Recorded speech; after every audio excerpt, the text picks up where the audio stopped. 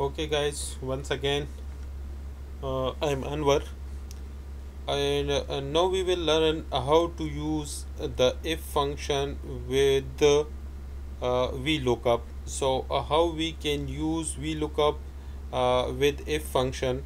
So today we are going to learn how these both will be used and how these are helpful to us.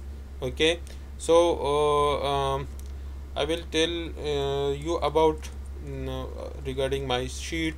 This is an inventory sheet, organization, inventory locator, category, item name or code, description, unit of measurement, on hand quantity, and here we need the rate. All the data is available except the rate, so we need the per unit rate, and the per unit rate is available here in the other sheet. If you come here, I already opened this sheet, and this is called item master. In this item master we have the other data. Okay, so here we will start how to find the value, how to find the rate for the for these all quantity. And for your information, we have you see here we have 1700 item. For these item we need the quantities.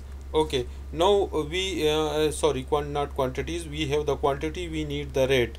Okay, so we will start typing here is equal to. Okay, and after is equal to we will insert the if function. If, okay, open parenthesis. Okay, and now we will give the logical test. The logical test we will give to the system is if this cell is greater than, okay, if this cell is greater than 0, okay, then what? Then now we will tell the system, then we will insert the VLOOKUP. Okay, comma, then VLOOKUP. Okay, open parenthesis. Okay, VLOOKUP. Okay, after VLOOKUP we inserting the VLOOKUP formula, then we will tell the system for what we are looking. So we are looking for this item code, which is a unique code for every item. Okay, for unique code for every item. So we will tell the system that we are looking for this item code. Okay, after then comma. Okay, now we will go to the range. We will go to the range where we are looking. See here, sorry, see here, table array means where is the table, and which table you are looking the value, or you are looking this code. Okay, so we will now give the range. Okay, and we'll come to this item master, that item master. Okay, and we will select the range from the start, from B column, not from A column, because the item codes are in the B column, and we will start from here and we'll select. Okay, and we'll select all the data. Okay, if you see, this column is first column because we will start selecting from here. This is the second. Okay, this is third, this is 4, 5, 6. Okay, this is 7, this is 8, and this one is 9 column. Okay, so we need the value from the 9 column. Okay, so we will select from here, from the top or from here, no issue. Okay, till the end. Okay, this is the end. Okay, and now we will insert the comma. Okay, and now what column we need? As I told you, we need the 9 column.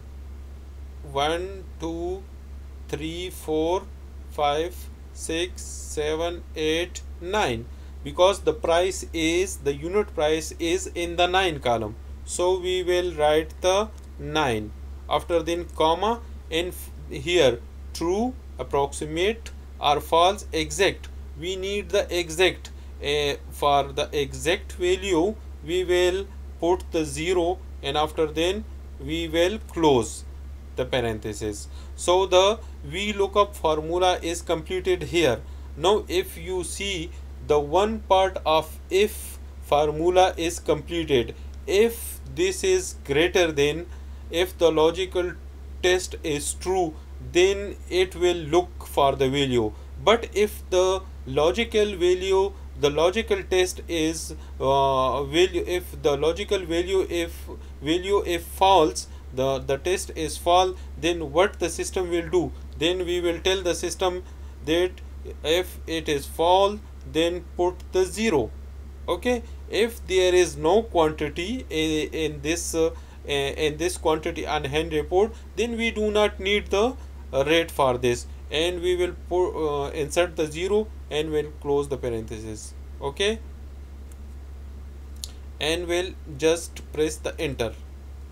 See here, the system have bring the unit price of the AC hose. Okay, so now we will double click this one, and the formula will be copied till the, I hope, till the end. See here, this is the 0. The system does not give the price for the 0. Okay, now I will just try to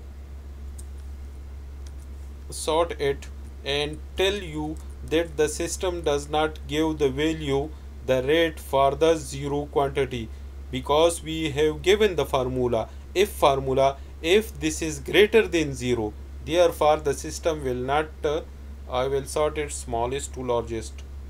Okay, this is 0. See, this is 0, and the system does not, the formula is here. See, the formula is here, but the system does not give any rate, because we tell the system if the quantity is 0, then we do not need the rate. Is see the formula, if this is greater than 0, see, if this is greater than 0, then we look up for what? For this. Okay, we look up for this. Okay, for this, and where we look in the item master sheet. Okay, and what column we need in this item master? We need the 9 column, and for exact match we put the 0, and after then the formula of VLOOKUP is completed here, and after then if the logical test is false, then we tell the system to put just 0, and this is the formula is completed. Okay, if you see and come down, see, this is more than, this is greater than 0, and therefore the system inserted the rate. Okay, so this was how to use the if formula.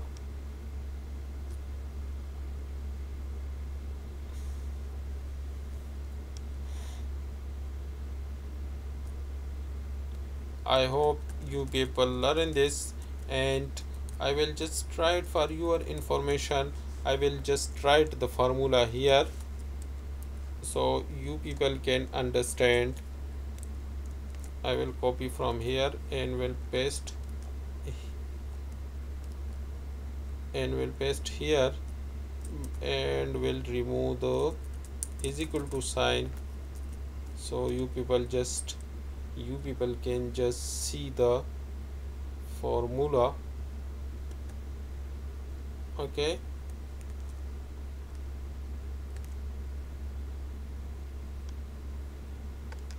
I will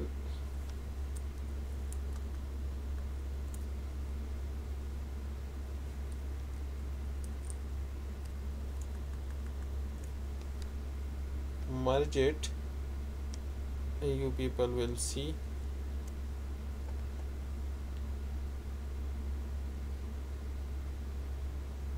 Format cell, okay, and this is justify.